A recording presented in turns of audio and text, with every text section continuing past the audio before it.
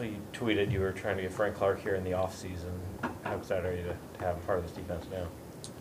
I mean, it's dope. You know what I mean? You get an opportunity, you get a guy who's been playing the game at a high level for a long time. Somebody that's been in this building before, you know what I mean, know how things goes around here. And, I'm sure he'll say, I'm sure a lot of people say, that year he had before he was traded to the Chiefs, I mean, it was probably one of the best years a D lineman's ever had here. So for him, just to let him come back in here, do his thing, let him be himself, you know what I mean? That's what this place is all about. So I'm excited about it, you know what I mean? So hopefully, he goes out there, he continues to make the impact that he's made his whole career here. And, I look like another great recruiter again. How did you guys get to know each other? Because you didn't overlap here in Seattle, did you?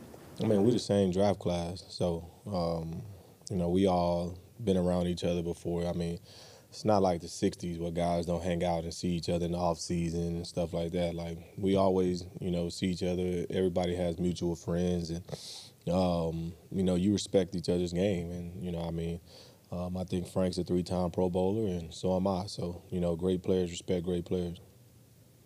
How close was it that they were going to sign him, you think? How close what? Did it get close? You said you wanted him here before the season. I don't know. I'm not in there. I just give my opinions. You know what I mean? So if you got access to John and tell John, let me in the off-season meeting rooms, and just let me know. Walter Jones and J.J. Watt both tweeted today that they want the Seahawks throwbacks to be permanent. What are your thoughts? I mean, I love them. You know what I mean? Why not? You know what I mean? I just remember, feel like for me growing up, for me, of course, Walter Jones, those guys. But, like, for me, I just remember Ricky Waters, you know what I mean, in that uniform. And I was just like, that's a dope uniform, you know what I mean?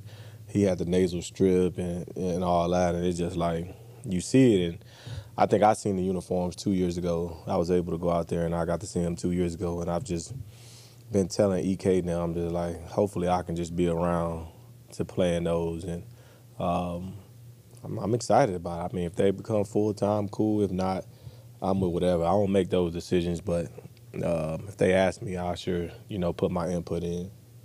When it comes to Cleveland, they certainly lean heavily on their run game, but what do you know to be true about how they utilize wide receivers and that passing game?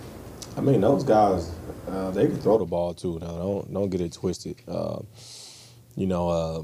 They've had, of course, a couple backup quarterbacks that played a couple games. They had a rainy game. So those guys are definitely, they can make the plays. They can definitely do those things. Coop has always been one of the best receivers in the league. They got Elijah Moore and, Donovan Peoples-Jones and Keese. So they had the weapons. You can't forget about Njoku. He's one of the highest paid tight ends in the league. So those guys have weapons to get it done in the pass game too. But they've been, relying on the run game. And luckily for us, that's what we've been good at. Their completion percentage isn't very high, though. But you've obviously watched more film than I have. Is it more of just the circumstances? You mentioned the rain game and some other things. I think so. I think they still have big plays in and out of the game. And it might not be your normal, pass games, but I think those guys can, get yards after the catch. They get screens and, those type of things too. But they take their shots here and there, and they're, meticulous on the way they go about it. As a defensive back who likes to be physical but maybe isn't the biggest guy, how much do you respect the way Spoon goes out and hits guys? I love it. I love it. I'll never forget. I think it might have been like his second or third game here, and when he was playing nickel, and my mom called me after the game. She was like, he played kind of like how you play. And I'm just like, I could see that because, I played nickel and stuff like that. And, she just kind of puts two and two together. But he's doing that, he says he's 180, but he's doing that 175 pounds soaking wet. So I think it's impressive. I love it. It brings energy. It brings juice. And it's just a competition factor between, me, him, and Maul, and, even Jay Love, and, now Trey Brown, he wants to get into it. So it's just one of those things where, like, guys are really going out there, and just trying to go out there and be as physical as possible and put that on tape. And Spoon was saying it the whole game. He was like, "No, you and Maul getting it. I want to get in on that." He made it known. He got in on that real quick.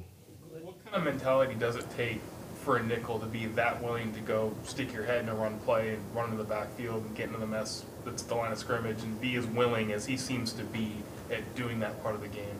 I mean, you have to at nickel. You know what I mean? You're a Sam linebacker that can cover. So you have to be. I mean, if you didn't have that mindset, I don't think you could play nickel. So not taking away anything from Spoon, it's just that's what that position is. That position is you have to cover, you got to know run gaps, you got to be smart, you got to make calls. So it's just one of those positions where, you know, I think for me, I would say it's probably the hardest position on the defensive side of the ball to me. You know what I mean? I've seen, you know, elite corners try to go inside and they like, oh, no, I can't do this. You know what I mean? It's too much space. So to been able to cover all that space, be physical, make tackles, no run gaps, you know what I mean? It's special what he's doing as a rookie that missed a lot of time during training camp. Do you still think that's an undervalued position or under-regarded position? No question about it.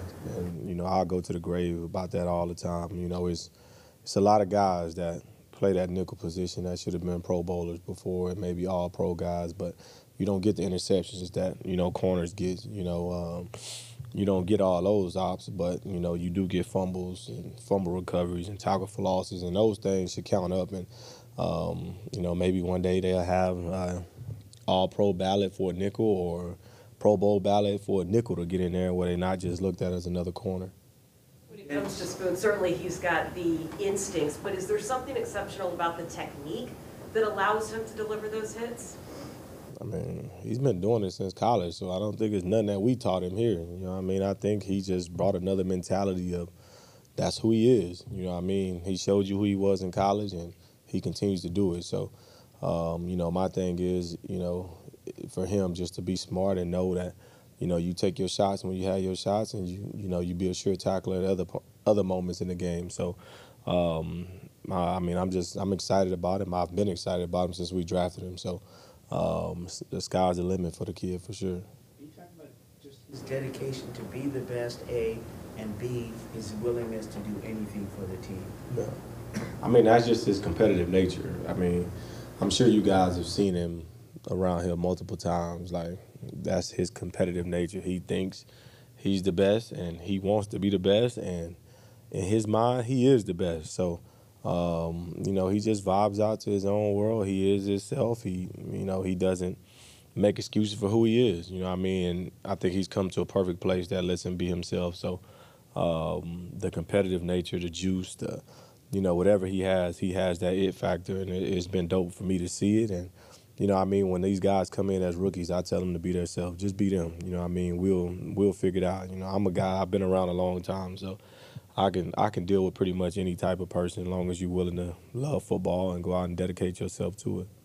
I was saying yesterday that when he looks at, you know, what you guys have been doing on defense the last month or so, what jumps out first is just how physical you guys are, you know, the whole unit front to back. Does it feel different this year than past years, just the overall physicality of this group? I think so. You know what I mean? I think, you know, I think we just kind of taking that, you know, mentality of, you know, seeing, you know, the old videos and seeing all that stuff where, you know, we want to be physical. I mean, not that we haven't tried to be physical, but I feel like this year people see on tape, see us flying around, they seeing guys get hit. And, you know what I mean, that, you know, that team see that. They see that the week of preparation. They like, okay, these guys they thudding up. You know what I mean? You got JB, you got Bobby, you got all our D linemen.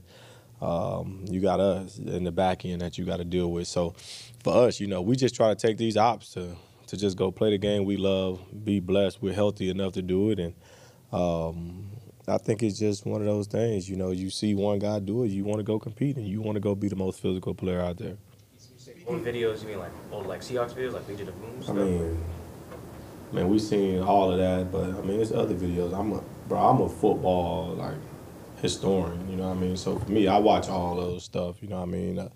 You see, you know, Ryan Clark is like a mentor for me. So like you see RC and you see, you know, all those different videos. So for me, I might just watch a video like last year. I told you I watched a video of Deion the night before a game, and I got a pick and I held a ball up. It's just it's the respects that you show to those people, and when you make a big hit and you get Cam Chancellor to text you after the game, I mean, I think you doing something. So you always want that kind of support from your peers, and I think that's what's been cool about it. He hit you after a game this year? Yeah. What hit was, Hey, bro, you nosy, bro. Pipe down. You feel me? Just know that's what it is, though. It's one of those things where you want that respect, and you want to get on Twitter after the game and you see people like, okay, like these guys are physical, but I've heard the whole deal. People talking about us as a defense early in the season, and people talking about you don't want to tackle and this and that. So we hear that stuff. So we go mind our business, and we let people do their talking, and don't flip flop when we start playing good. Well, speaking of Jordan there a little bit, you could make an argument he wouldn't have even been back by this point in the year, given the injury he had as late in the year as he had it. To have the start to the year he has had the 6 games that he's got under his belt, the way he's played, how impressed are you with all of that? I mean, it's phenomenal. I mean, to think about a guy that probably had surgery, in January, and it's October, 9 months. He's out there playing, and, he's playing at a high level. And you can just tell how locked in he is. His mentality is totally different this year than it's been any other year in the past, and I don't know exactly what we can attest to that, but I just think he's comfortable with who he is. I think he's seeing things clear, and he's just playing fast. And when you do those type of things, good things happen to you. And I'm excited for him. He's really, I feel like he's come out of his shell, and he's being goofy. He's running around. He's talking trash. He's doing those certain things, and even doing walkthrough, you can see him like run full speed in the walkthrough rep and simulate that he's in the game, and you like, that I seen him do that in the game, so he probably is going to do that. But it's been impressive to see, and I'm excited for him to keep going. Is this about as confident as you guys have felt on defense in a while as well?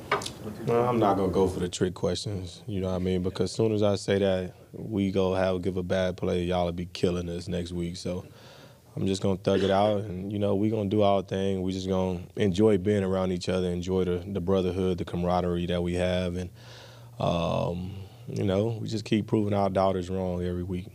Is this the most fun you've had as a defense, this stretch that you go through? I think this is the most fun I've had as a defense probably since 2019, where, when I got here, we just had guys on defense where we felt like, we were going to go and play a good game. And we didn't always play great, but it was that camaraderie of, we all rock with each other, and, hey, this is what it is, It's going to be on us, and it's on us to go play great. So we're definitely having fun. You can see it on the film. We're having a lot of fun. We're enjoying being around each other. So let's just keep it up.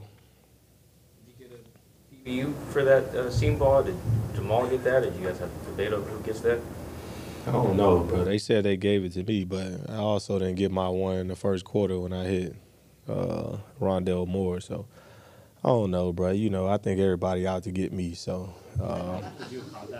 if I would have caught it if it would have been a good throw.